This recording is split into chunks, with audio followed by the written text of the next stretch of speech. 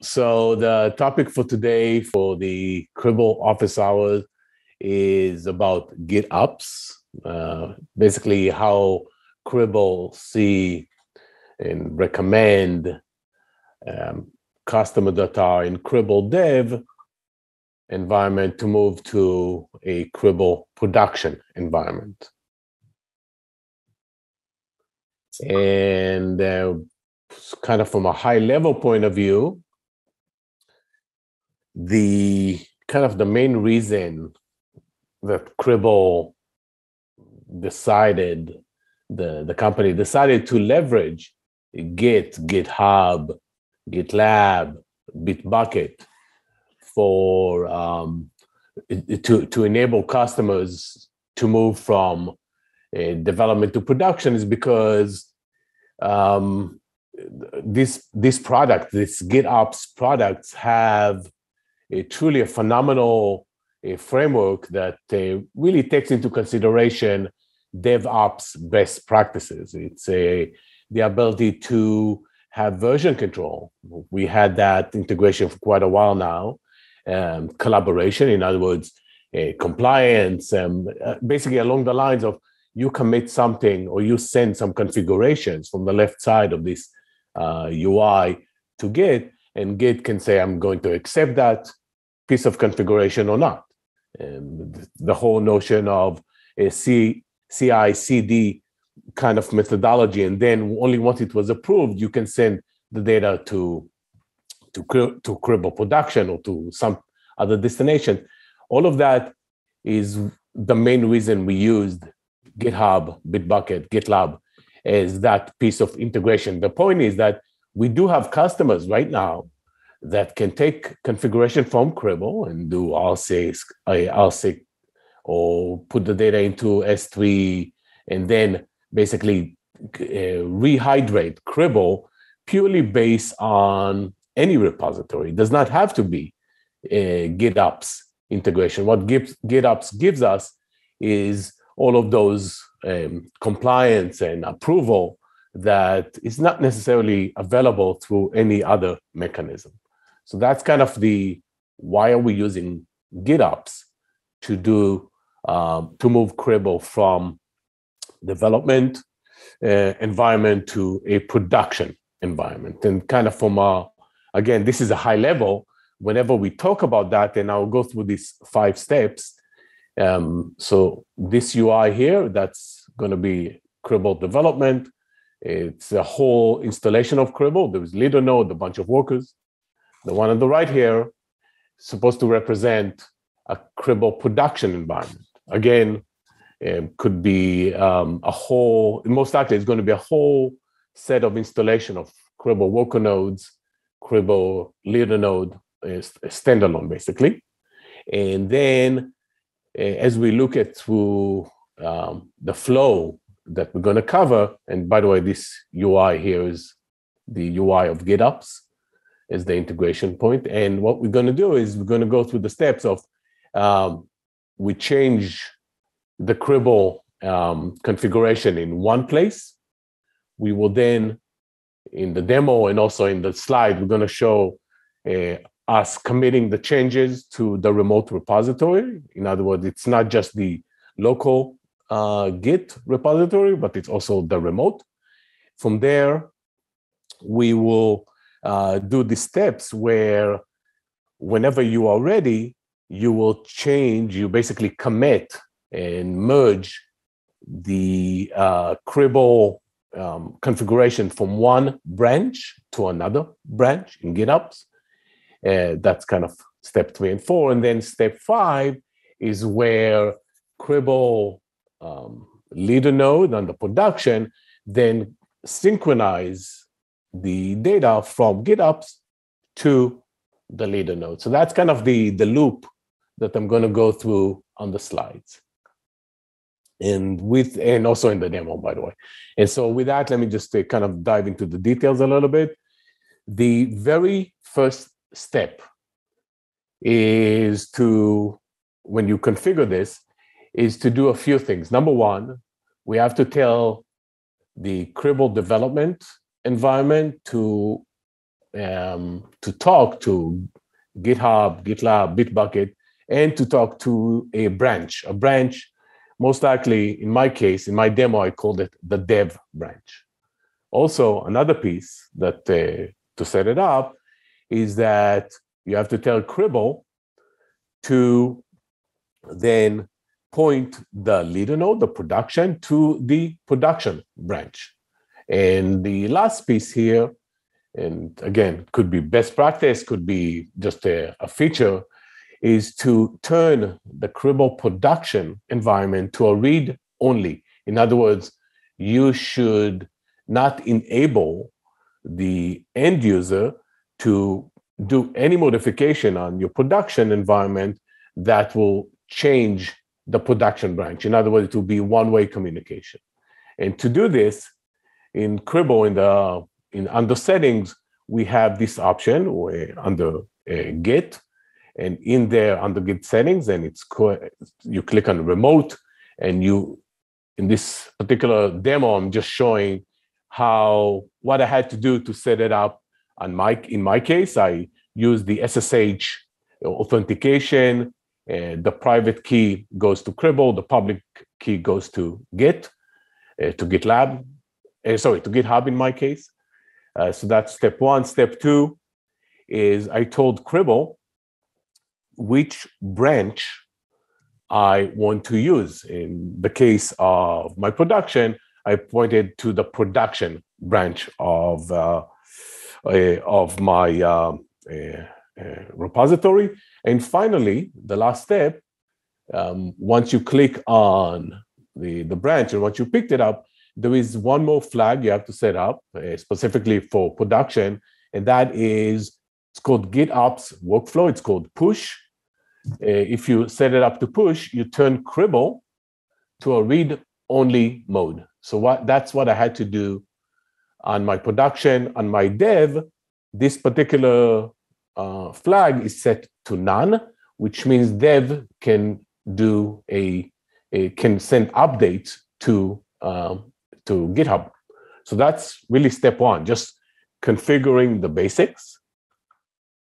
Step two in this ecosystem is you go in and you add a route, you add a pipeline, you add some pack into your development environment, and you can see that Cribl is smart enough when you click on setting changes and you're about to do git push, it tells you which branch it's going to go to. So once that is set up, once you click on git push, Cribl will then send the data to that particular branch in GitHub. And the next two steps, step 3 and step 4, has nothing to do with Cribl in an essence. It's all done inside of Bitbucket, GitLab, GitHub. And that is, once you ask Cribl to push those changes to the remote repository, to the dev branch, the next part is all done in GitHub. You will see this option to do compare and pull requests. You will see this option to maybe approve that request. You will see this option, again, once everything was merged, you will see a message that says one commit went to the production branch from the dev branch.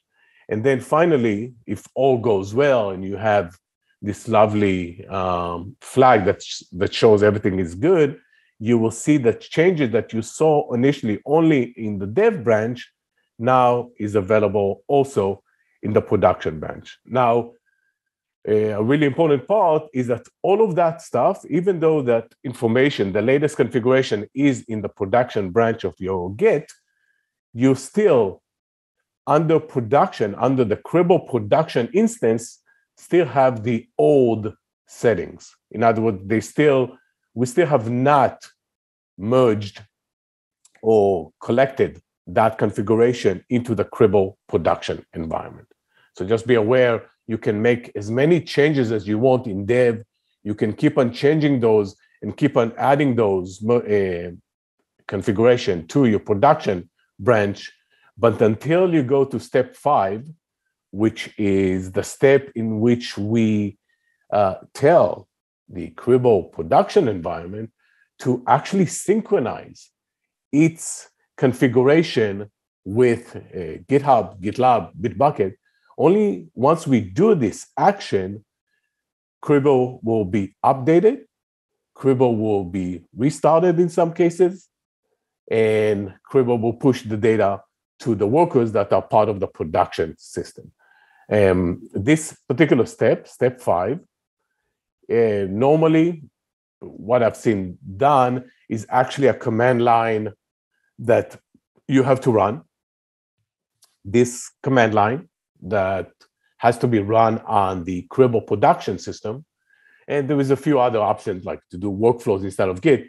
But the point is to do this action, to do this step by step, the very first thing you have to do is you have to go to Cribl, and I'll show you how to do it in the demo in a second, is you have to go in and collect the Cribl bearer token. This bearer token is a required flag by Cribl to do this synchronization. By default, it expires every few hours. And so whenever you have to do this synchronization between Cribl, a production environment, and your production branch in GitHub, GitLab, you have to collect a new bearer token. And so in this particular example, I have this command, curl, I point to the Cribl production environment. I then pass in the bearer token that I collected it. And finally, the last 2 flags is I tell Cribl where to collect the data from the production branch, and deploy equals true, which means go and push this data to Cribl and restart Cribl. So that's kind of the 5 steps that you have to go through to make sure that you have a full production to development type of integration. There is one more thing here, which is just as important. Everything that I mentioned that I've done through the UI is also available through the command line. To do this command line, you have to be kind of aware of these flags, the git remote, Cribl GitOps, the ability to point to the authentication, the SSH, or the Git branch, that's which branch you're going to go after. The auth could be either the basic, which is username and password, or SSH, the one I used. And the user, it's whenever you have the basic authentication, you need to provide a user, and the password, which is basically a token that we add in GitHub. And this example here is what I had to do to avoid Cribl UI to connect Cribl dev environment to GitHub, and then my production environment to GitHub. And so what, if you kind of reading it carefully, you can see the Git remote points to my Git repository. The branch here, this is for dev. I told Cribl, go and use the dev branch. The authentication is SSH. The SSH command really points to the private key of for the authentication. The SSH command, a private key is right here, just the location. And then finally, the important piece here is that I told Cribl, because it's dev, and I want Cribl to be able to read and write, basically write, bottom line, to GitHub, is to have GitOps equals to none, which is totally different than whenever I set it up on my production. Here, as I showed you earlier in the UI, the GitOps is set to push, which means I told to Cribl production to be a read only. So that is, in essence, what you have to do to take this loop, start from all of your changes are done on the development environment of Cribl. The production, most likely, is going to be read-only, and it will be the one that's collecting the data only after it was approved. Hey, Renan. Yes, please. What if you have more of like a dev, then a test, and then a prod and type environment? Can you add more than just two environments to this? For sure.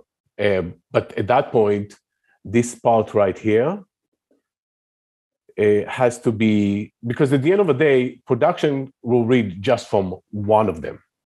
Let's call it whatever. Whatever it is that you want to call that branch, that's where production will get the data from.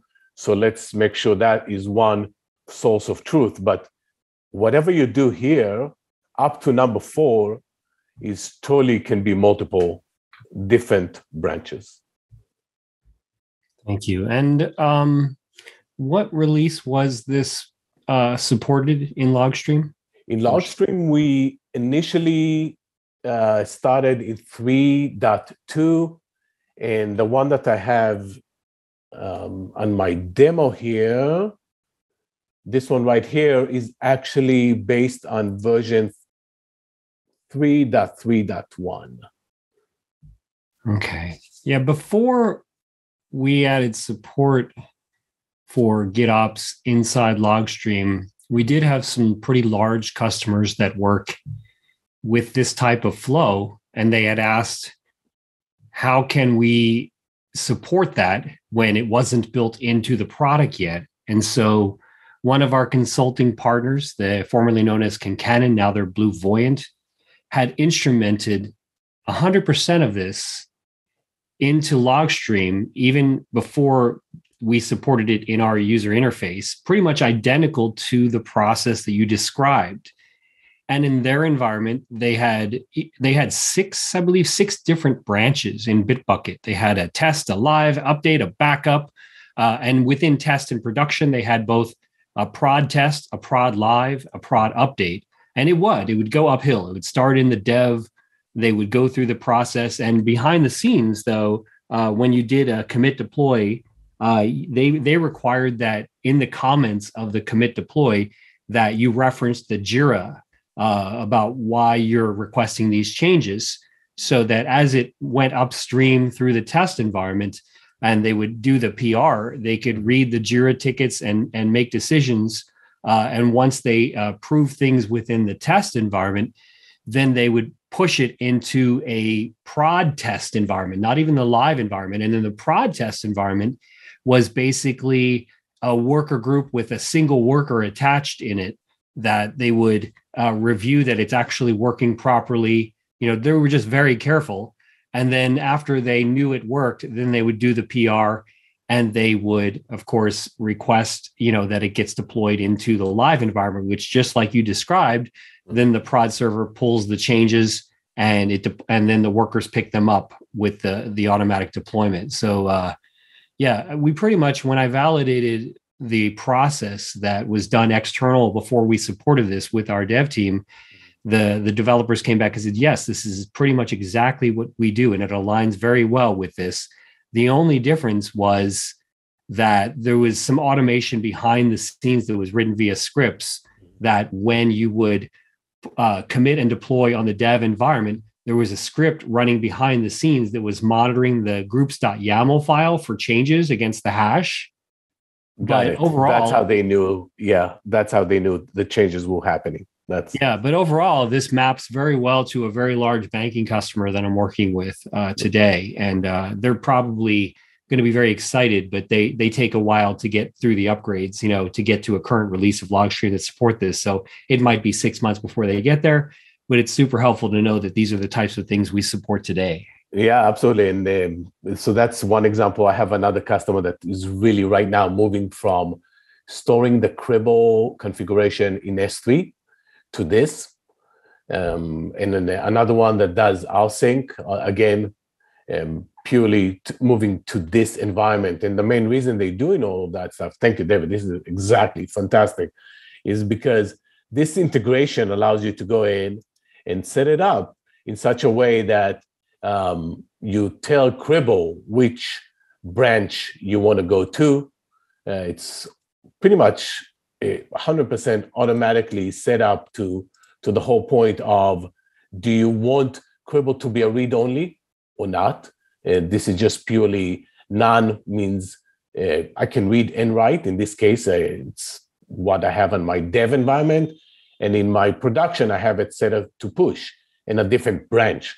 But that's really the automation, quote unquote, automation that we're allowing you to do. And whenever you go into Cribl, and let's just add like one route here, messed it up here, but they just make it non-final, sure. And then let's just go into add like a pipeline, add a pipeline, test pipe, save that. Whatever it is that we do here, any configuration that we add in this particular case will then be pushed once I'm done with this. Let me just save that. The pipeline has been saved.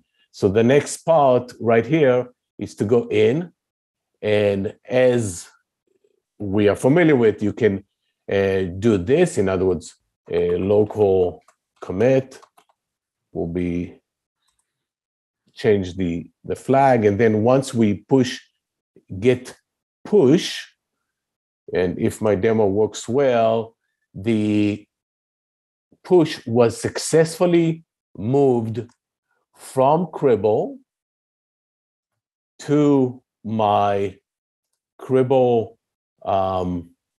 dev environment, and GitHub tells you that dev has recent pushes less than a minute ago. So you, at this point, once you did your configuration in Cribl and you push the data, you are now in this world of GitHub, Bitbucket. And so you can go and do compare and pull request.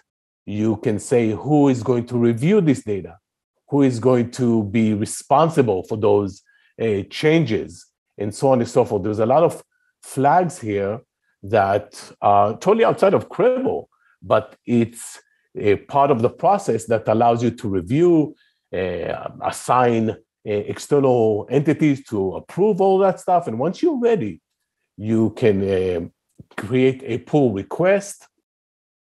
And at that point, you do a merge pull request, confirm the merge, and Git basically goes in and tells you everything that happened and everything that was merged.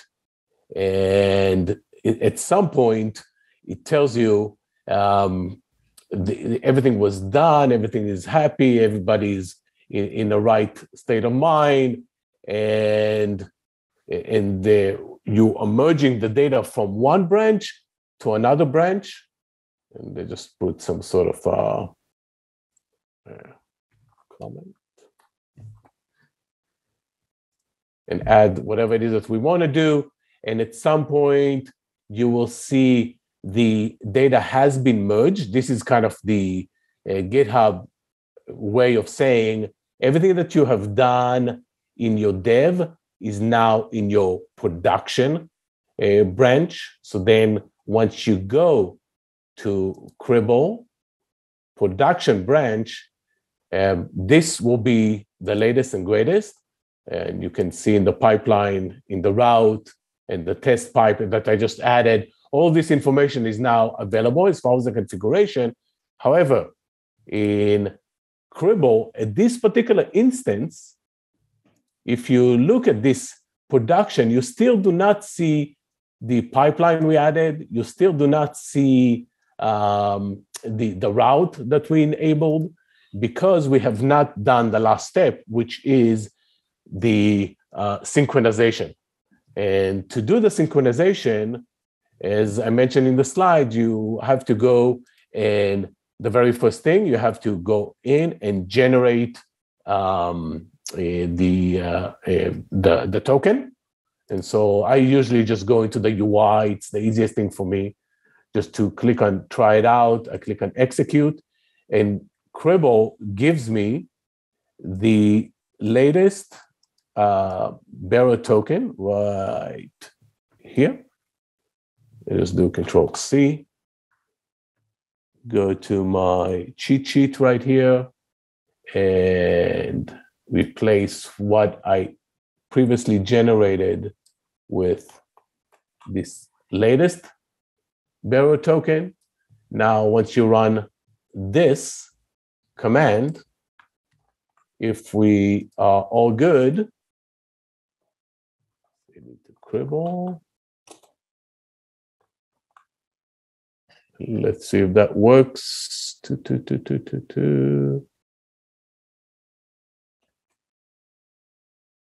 And if that works, and it looks like it did, synchronize to true, count to 1. In other words, everything ran as expected. So now, in theory, if we go back to our production route, data route, it looks like it's still restarting it.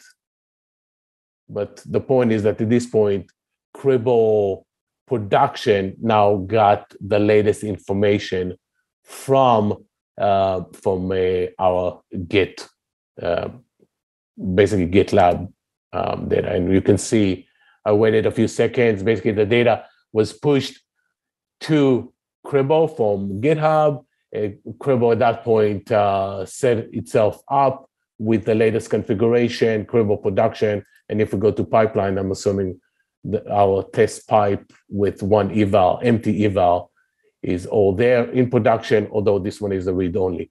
So this is kind of an end-to-end loop that we provide as part of this new feature. So there's a lot of configuration or not for role-based access control. Like, how does that all work? Because you kept talking about read-only versus how does that work with our product? So in our product, there is a role. Let's see if I can. Down to roles right there. That was specifically designed. Sorry, I'm in the read-only mode on my production. But you could have, and I don't know if you're able to see it, but I'm pointing at it, that allows you to specify who can do this, who can enable this feature, and so on and so forth. But bottom line, in this case, what makes this read-only versus not is just this flag right here, the workflow. Once you set it up to none, well, I have to set it up and restart this. But once you set it up to push, you are in a read only. Once you set it up to none, you are in read and write. And you have an access control specifically for that one. Thank you. Totally. Pleasure. That's, again, David, that is as of, and thank you for bringing it up, that is as of version 3.2 of Cribl. And you're right. I mean, not every customer is aligned with just Git. One of my customers, for example, they use Bitbucket internal to their on-premises environment, but the cloud team who wants to do this, they don't have access to the internal Bitbucket. So they said, can we construct a flow in our default product with the current support to work off of S3? The answer is not yet, but these are things that we are still gathering requirements around. But there isn't anything stopping them. And as the customer said, they do this all the time because of those limitations, not just in our product support today, but they built their own. They basically said, yeah, we can handle it. We'll work around it with some code external to this, and we can make it work. So 100%. And the example that you talked about for that customer, yeah, I don't see any issues with either using GitHub, GitLab, Bitbucket, or your own S3 or anything to do this. The only reason we chose this, the only reason we chose GitHub or any of those GitOps software is truly, it gives you like that extra capabilities. It also gives you things like you can click on actions in here, and you can set an action to really set up some sort of the whole approval flow can be done 100% inside of GitHub. And so there is a lot of capabilities that and automation that they created already to enable not only versioning, which we leveraged this exact same information with, but also to do push branch from branch 1 to branch 2. And like you said, in your customer, in my demo, I just have the production and the dev branches, but in your case, it could be multiple ways where production just point to one of them. And another one of my customers that's even more strict is they use no UI whatsoever anywhere to manage log stream. 100% of the product is managed in YAML files from their code repository, and that's perfectly fine. Wow, nice. But that's all I have, Shane, as far as this particular office hour, this new thinking in Cribl land is all about taking the data and really enable this. Yeah, that was great. Thank you, Renan. So there was a question earlier on from Teen, is it the same enterprise license? The answer is yes, obviously. Yes, if you cost, it's the same. A great question, by the way. If you go into Cribl and you try to do it, let me just go to my other Cribl, my dev environment. And if I didn't, I had to go into licensing right here and enable an enterprise license for this feature to work. Right, enterprise license. Yep. Okay, great. So there are a lot of names out here, familiar faces. Any questions? Everybody's on mute right now, but wondering if there's any questions out there from anyone else in the crowd. You gonna unmute everybody, or? I'm not going to mute. You can unmute yourself, but just curious if there's any other questions. We'll give it a second here. In 2 weeks, we'll have Brendan Dalpy. I think that's the 6th, April 6th. We're going to be talking about designing the leader node for deployment in rehydration, repaving environments. So that's something we're starting to see a little more, and thought that would be interesting for everybody. So Brendan will be covering that in a couple of weeks. So I'll have that up on the community calendar soon. What's the most exciting new source in 3.4.0? Windows Event Forwarder. Not collector, it's a forwarder. Well, not really. I know the naming is confusing. Yeah. Windows Event, it's a push model, so we're not actually collecting. It's not a pull model. And we're currently supporting where you can configure Windows with no agents whatsoever to using mutual TLS to forward the events directly from Windows into Logstream, where we manage the state, which we call a bookmark on the leader, much like you would see with something like Kinesis. And the performance is pretty astounding. I mean, 40,000 events per second, if I recall, on a single worker thread. And so basically it was like a 20-fold improvement over what a wet collector could do.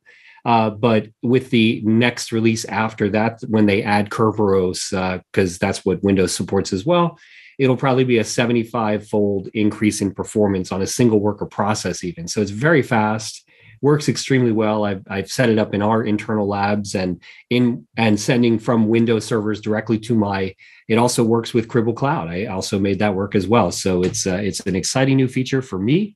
And Edge as a new source is fantastic. Edge is amazing. Everything that I don't think I have. I'm looking at my cloud instance. Yeah, just click on your top left for Edge. The little circle. Where are you? All the way up, right there. Click. We've gotten plenty of requests on the Windows support side, so we are looking at that as well. Awesome. Got 0. And Edge is, for those, just the 5-second spiel on it, as far as how amazing it is. This is the same binary as Logstream, runs on Linux. It's a single threaded process. So it's not like Logstream or Stream, I should say now with the new name, right? Cribl Stream, single threaded. And it has the same most capabilities as Logstream minus things like REST collection, S3, things like that, because it's running on an endpoint. And the really nice thing about it is, up till this point, we've talked about shared nothing, because when you're doing stream processing, every worker process is all on its own, doing its own thing. They don't know about each other. So people say, well, what about aggregation? So with Edge, because it's running on the endpoint, you could technically set up routes and pipelines, aggregation, sampling, suppression, dynamic sampling, and really do true aggregation, true sampling, true suppression on the endpoint, which lowers your egress costs from every endpoint into, and it can be directly through Logstream, which we now have a new Logstream source and a Logstream destination to rectify the license count issue, which does the compression. But an Edge node can also send to any number of destinations, just like Logstream can. So feel free to check that out too if you haven't seen it yet. It's pretty amazing. And so, thank you, David. This is awesome. But my top two, great question. My top two is definitely OpenTelemetry, which has been released not in 3.4 but prior, and I'm still very excited about that. And WEF.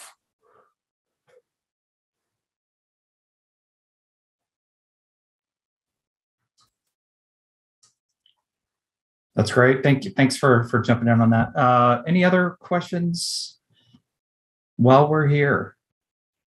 I don't see anything in the chat. Chris loves Edge. Thank you, Christopher Owen.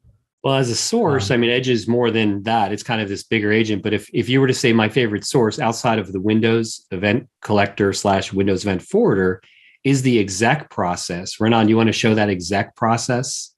That's available both in Logstream and Edge. 1 second. Because we've all been there, right? On a Splunk forwarder, you'd run a scripted input. It would run a process like the Unix TA, right? You're running, so I want you to think that you can schedule an exec process to standard out that can run anything, any script, anything. And it can be done on Logstream, the worker, or the Edge, where on your sources, selecting Edge, you simply add top, PS, LSOF, anything you want. The things that would fall outside of system metrics, because Edge already collects container metrics, system metrics, CPU, all of those things. But if you needed something else that's external to those types of metric collection, you could just run a command and the output will just stream into Logstream and beyond in a JSON output. It's quite nice. Perfect. David, this is what you were thinking of as far as... Yes, it is. Yep, perfect. Yep. And there's your system metrics right there on the top. And you can see file monitoring as well. And system metrics is very customizable if you want to. And if you click on system metrics and you open that up, you can see on the left host metrics, and you could say I want to get everything, or you can customize it. If it's custom there, you could say give me basic or like a custom set of system metrics, and you can select that. You can say I want all the process metrics. You can do that for each one of these things: CPU, memory, network, disk, container metrics, and more. And more is coming soon. I've gotten a preview of some really cool things that are coming. And then the auto discovery of Edge as well. If you hit cancel here and you can go to the file monitoring, this is really great because, file monitoring is built such that you can see the file name allow list and everything. But if he had an Edge node reporting into his cloud container, he can do what's known as teleporting. Like when you click on the blue GUID to get to a specific worker, and you can literally say, I need to go monitor the / whatever temp folder for some prefix.log or something, and you could see all of the files that you're going to potentially monitor from that, in a sense very similar to what like an inputs.conf would be, but with full discovery capabilities, including max depth. So it does recursion as well. It's pretty powerful. Feel free to try it, guys. Hey, David. Yes. It's UBL. Hey, so does the Edge node send heartbeats to the leader? Yes. And I'm just curious, like if you have, like say 100,000, 50,000 Edge nodes out there distributed, and they're all sending the heartbeats to the leader, is it overwhelm it, or is there a way we have to tweak and configure or do something, or So this is what I'd say is our first release of Edge. There are certainly things that everybody thinks about, especially that question. And we did do some initial testing of about 1,000 Edge nodes reporting in. You can change and configure the amount of, the duration and how often it checks in, much like the phone home interval for deploymentclient.com from a Splunk perspective. And then, the other things that we will address, clearly is the high availability API. How would I support a global deployment of 500,000 agents, in a sense, reporting into a leader node? And those are things that we will address in a future release, including, a UI to support that as well, because how do you paginate through 100,000 endpoints? So at this point, like David said, at this point, it's limited to a certain number because of the infrastructure that we have currently set up for this is in memory. So coming soon, how's that? That's good. I'm just curious as to how much we should push it, in the large customer base, right? So I think at this point, feedback. We want feedback. We want them to try it out, to start using it. But, we're not, pushing it down anybody's throat, right? It's the exact same binary as Logstream. So when you download Logstream, you can see the Edge UI right away. And in my case, I don't have it, but you can easily add an Edge node to start monitoring everything that David said, to explore the file system purely as we have the script. Go ahead and install the product and start collecting metrics and files from that Edge. And Chris just put a note on that, right? Log discovery is a big thing for him in Edge. You monitor what you know, and then you also get some of the things maybe you don't know in terms of discovering what's on there. If you want, I could share my screen and I could show an Edge node reporting in if you like, Renan. That's awesome. Yes, please. Sure. Let me do that now. Hide all the goodness here. Okay, let's find it. Here we go. Share my screen. Where's the little share option? There it is. So again, this is the lab for our internal solutions engineers and architects. You can see I'm in Edge right here. I have a default fleet, just like you would figure worker groups, but they're called fleets for the Edge nodes. And I have a single Edge node here, and I can see the view, hexagon or list view.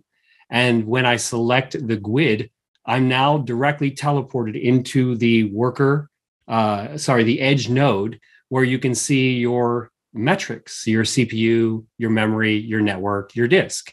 And you can explore things. You can see your processes that are running. You can collect, more data.